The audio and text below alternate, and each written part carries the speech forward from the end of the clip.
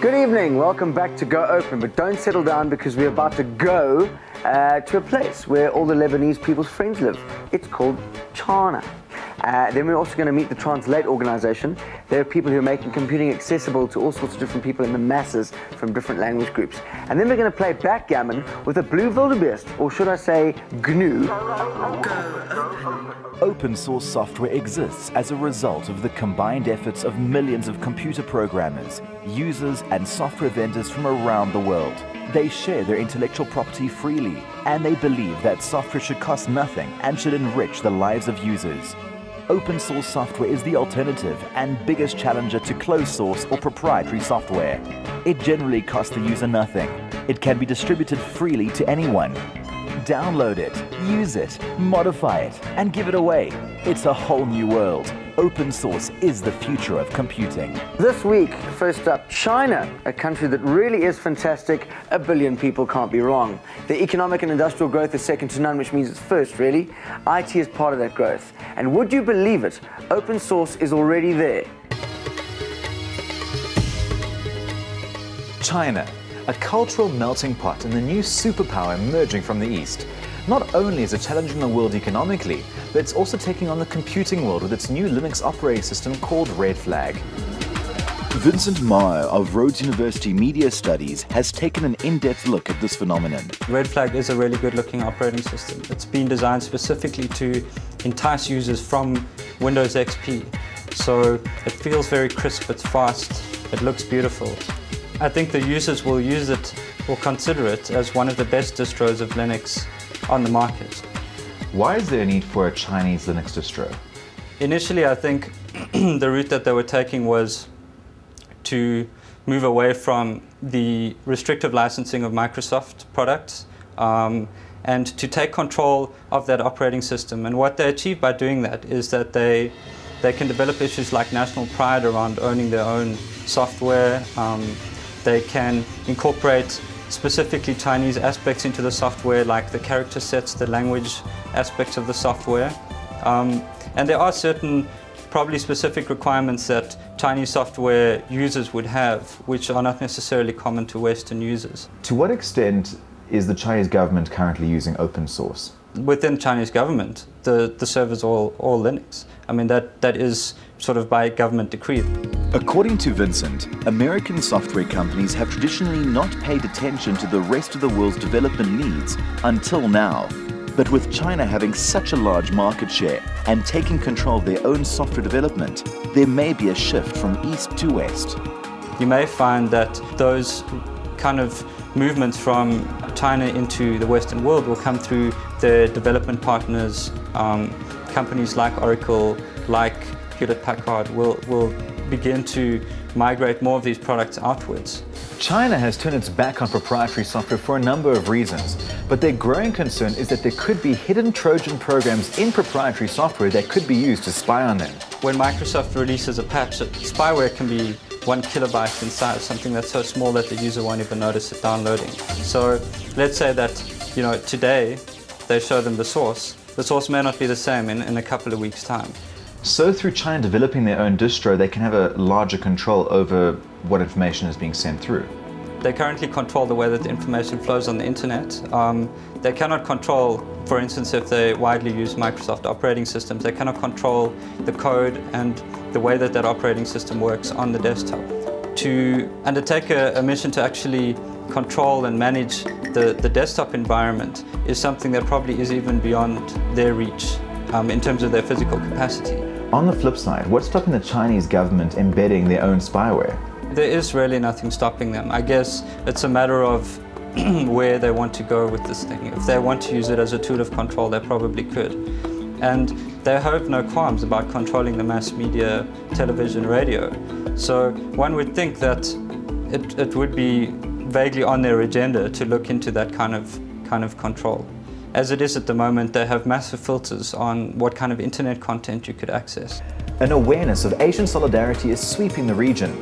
Recently, Singapore's Ministry of Defence switched 20,000 personal computers to use open source software. With the release of AsiaNux, the first version was released quite recently, and they've moved ahead the schedule for the second version of the release. And that's a system developed jointly by Red Flag in China, by Hansoft in South Korea, and by Miracle Linux in Japan.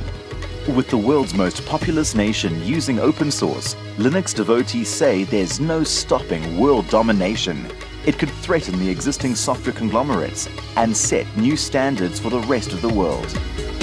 It will threaten them because the alternative is a free version of what at some point will become an equally competitive and capable software application. So the choice between paying for something and getting it for free is an easy one to make. The free and open source operating system Linux is getting more and more well known.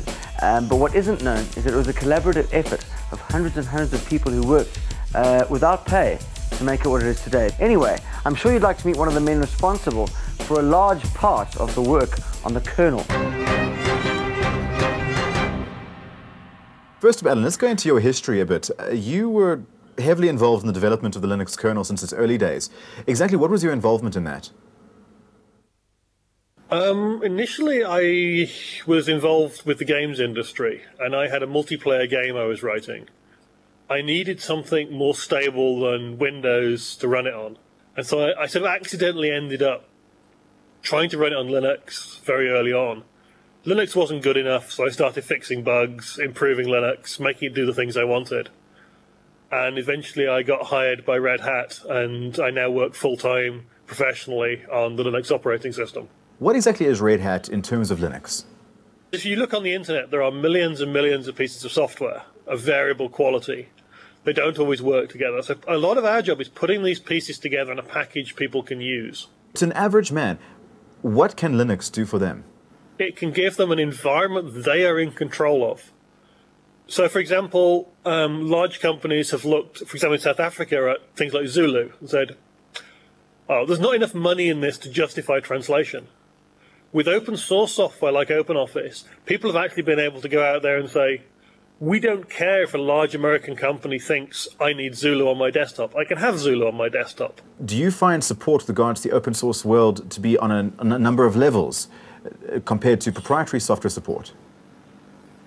It's on a very wide variety of levels. That's actually really important because with a lot of proprietary software, if you go and you want support, there is only one support vendor. With Linux, I can, for example, go to Red Hat and say, I want 24/7 support. I want really high-end business support and I'll pay for it. At the same time, I can also go down the road to the university, find an undergraduate and say, can you fix this bug for me? It's really annoying and our vendor isn't interested. So not only is there a wide selection of support and options, but I as the customer get to pick rather than the supplier dictating what the support terms are. Fascinating. Wow. Anyway, just now we're going to find out about computing in other languages. So, you know, Hakuna Matata and La Bamba. And then we're going to meet a guy who's local, but he's a geek. So he's like a gleek.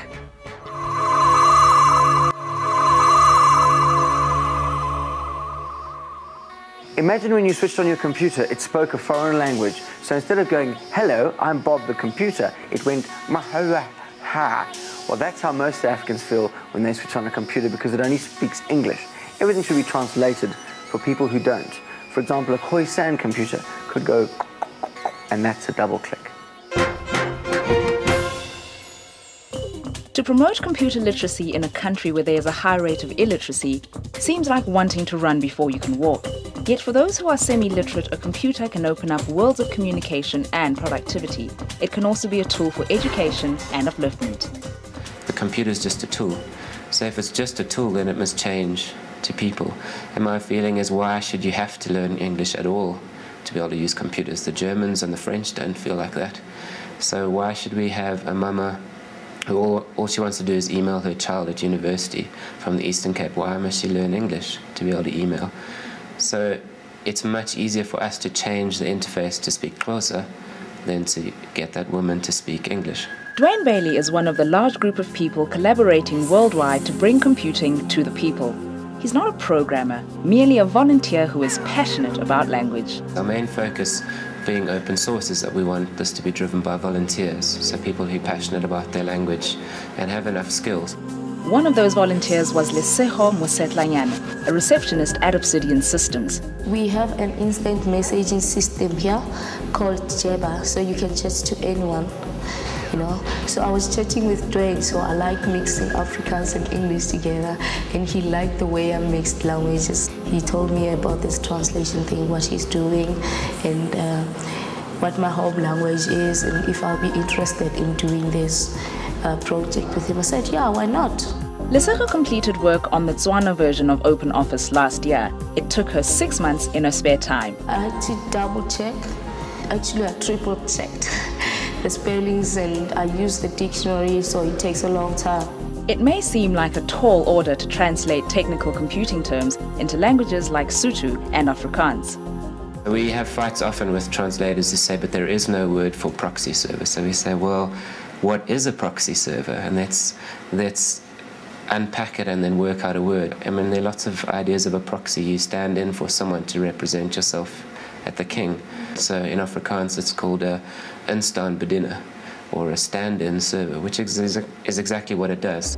Elizabeth Rasitsepa was a cleaner at a college in Mokopane when she heard about the training courses for computer literacy at the HPI community. Now she's found a way to turn her newfound skill into an income-generating service. Ka computer ke dia di CV and then go tloga mo ka printela ba ka gae lenaneo la pulo ya maswika, and then ka boya ka ba diela memo karata le karata tsa di-birthday wa di etsa tsa lenyalo. I get emails that say things like, I'm suddenly proud to be a Zulu speaker. You've made my language relevant. I'm proud of it, knowing that I'm leaving a legacy behind. Translation organizations around the world are now recognizing that open source is a way to empower, educate, and uplift. With the 3 languages that we've released, we impact about 55% of the population. We haven't brought computers to them. That's other people are going to have to do that, but we've taken away one of the barriers. So we like to see those stats, so we actually are making a difference. Now that everyone in our country will be able to understand what's going on in computers, what are we going to do with it? So in order to tell us that, probably the biggest gun we've had locally, I would imagine, our next guest is a doctor, and he's also a general manager in research and development at the State IT Agency. Let's meet Dr. Makay Mochabi. Hello, Doctor. Hello, John. How are you doing? Thank you very much for coming down. I'm doing very well. Thank you for inviting us. First of all, Doctor, what is CETA? CETA is a state IT agency that is charged with deploying IT products and services in the government. And our role is to ensure that government realizes cost reduction, it realizes return on investment in its IT. Government's chosen to look at open source. That's correct. What were the reasons behind that decision?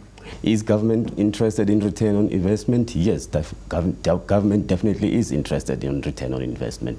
Is government interested in cost reduction? Yes, government is interested in cost reduction, etc. All of those in one package. Are they available in open source? Are they available in proprietary platforms? Well, our argument is that they are more available in open source than they are available in proprietary platforms. So I mean, cost is a thing, but it's certainly not the main thing. The government of South Africa today spends 18 billion rands a year on IT. 6 billion of that is estimated to be on software, which obviously is related to licenses as well, over and above the purchasing of the software. What is the vision of the government with regard to this kind of enormous project, to this whole agency dedicated to putting IT into use? We're looking at taking 60,000 seats within government and studying what the total cost of acquisition, total cost of ownership and maintenance and services would look like if one were to migrate from proprietary to open source. But on the other hand, we're also doing demonstrator projects. We have just recently, together with our partners, built a corruption management database for the Department of Public Service and Administration. But the most exciting project that we just did that actually actually deals with open source is one at Helen Joseph's Hospital, where we actually gave nurses and doctors and all health practitioners around an application on their personal cell phone that makes them access a patient record in 5 seconds. And that whole system is built around open source. Next stop is Home Affairs. By the end of February, we would have completed a pilot that allows a citizen to actually query on the status of their application for an ID or an application for a passport. Thank you very much for joining us. That's Best of more luck. like democracy. Open source, it's democratic. We have proof now from the general manager. Thank you very much for joining us, Doctor. Thank you. Thanks a lot. Right, are you an open source boffin? Now there is a qualification you can get online that will tell everyone else that you really are an open source boffin. Go to www.icdl.org and look for the open source link and get certified. That's the International Computer Driver's License. You can hang that anywhere, and it's very exciting, and your computer will never get fined, so that's lovely. Coming up next, backgammon with GNU. That's GNU. It's a whole new way of playing with your dice. Yeah, very good. See you after this.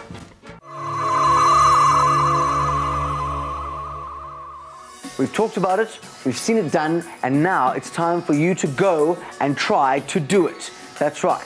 Install Linux on your PC. And if you don't back up the stuff you want to keep, then don't come crying to us.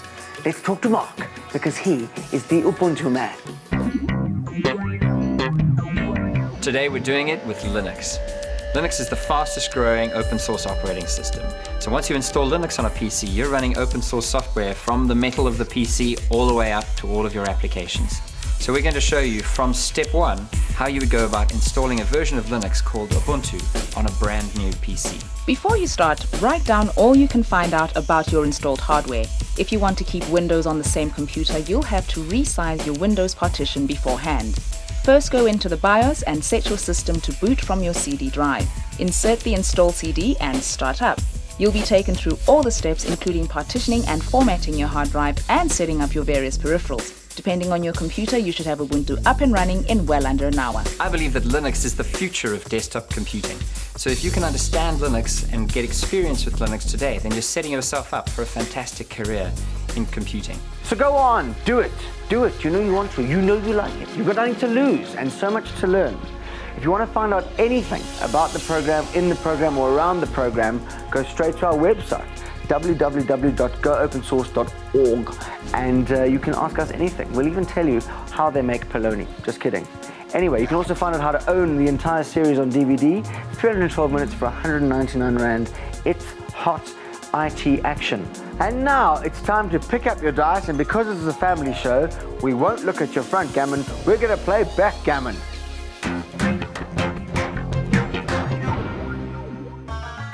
Backgammon is a game of skill and chance where two players take turns to move 15 tokens around a board based on the roll of the dice. The first to remove all his pieces wins. The origins of the game can be traced back 5,000 years to ancient Iran or Persia. The modern game has evolved somewhat, and like so many other things, has moved on to the internet. The good thing about playing on a computer is that you can play any time of the night because you're fundamentally playing people from all over the world. You can be playing someone from New Zealand one game, you can be playing someone from off out of the next game. But you don't have to go online. The GNU Backgammon project now allows you to play on your computer against a system with highly evolved artificial intelligence. Certainly a program like GNU, which uses a neural net algorithm, how that's distinguished from an old style program is that it learns, it can learn. And in fact, a very substantial part of programming that bot is its training. Like a child, you need to teach it. GNU Backgammon runs on a variety of operating systems and is an invaluable tool in learning the game. Many say it is superior to commercial equivalents. The other softwares which are available are actually quite expensive. There's Snowy, which is around $400, and there's also Jellyfish, which is a little bit less, at about $200. Well, it certainly has a number of very impressive and powerful features to analyze your game. It means that, you know, a lot more people have a lot more access to backgammon and advanced expert level backgammon. Oh, that Rafila girl has been calling the web all week. Oh, just hate that kind of behavior on the web. We'll start off with a site that's quite delicious. Literally. There's a new phenomenon at del.icio.us. That's the word, delicious, with dots in between. The phenomenon is called social bookmarking. Basically, it allows you to share your internet browsing bookmarks folder with a whole community of people with similar interests to yours. You're also able to share their bookmarks. Delicious lets you store and categorize your internet bookmarks online, giving you cross-links between topics and even people. Find out how many other people posted the same link as you, follow which links they posted, or look at all the links that have been submitted. Considering moving across to Linux? One Linux link you're likely to find useful is www.linux.co.za. Here you'll find dozens of local Linux success stories and case studies. You'll be amazed at how many companies have already crossed over to open source software and the crazy ways they're using it. Most useful though is that you can find a case study that matches the profile of your business and find out how they did it. If you're pondering on the merits of shifting to Linux, you've probably got a whole load of software that only runs on Windows. Now, there is a free Windows emulator on Linux and it's called Wine. frankscorner.org gives you all the lowdown on how to set up Wine for various games and applications. With step-by-step instructions, frankscorner.org is an important resource for figuring out how to get your current applications running properly. To recap, you can surf to del.icio.us to get a taste of socialized internet browsing. Go to www.linux.co.za to find local stories about Linux migrations and its uses. And you're welcome to go to frankscorner.org to tuck into some good wine, the Windows emulator, and ease your migration to Linux. In our final episode next week, we're giving away the grand prize, a super duper uber prize, just to prove how generous we can be if the mood takes us. Nothing less than an HP laptop computer. Oh yes, shiny. So be sure to tune in for that one. This week we have our fantastic usual prizes, an HP PhotoSmart printer and camera bundle, 2 LG DVD writers, and the 17-inch flat screen monitor from LG as well. 2,000 Rand gift vouchers from Soviet. Just answer the simple question. China's Linux distribution is called A, Red Cow Linux, B, Red Flag Linux, or C, simply Red Linux. Send your answer just A, B, or C, plus your name to 34357, and you'll be charged 2 Rand per SMS. And the winners of last week's competition are... Dion Keown wins the 17-inch LG monitor for his PC. Clinton de Klerk and Annemarie Botha each get an LG DVD writer. Jackie Lemon and Amanda Gower each win a 1,000 Rand Soviet voucher. And Neville January wins the HP camera and printer bundle. Congratulations to all of you. Next week, the final episode of this season of Go Open. We're not sure if we'll be back, so please watch, because also we will be answering that question everyone's been asking us forever, since the beginning of time and even before. How do you make money from open source? Watch next week and we'll tell you, as well as giving away a fantastic laptop from Hewlett-Packard, which has got a bit of Hewlett in and a bit of Packard, and together they make a flappy thing. It's fantastic. Until next time, we'll see you, but you'll see us. We won't see you, but you'll see us, and that's really what counts. So until then, just don't blink.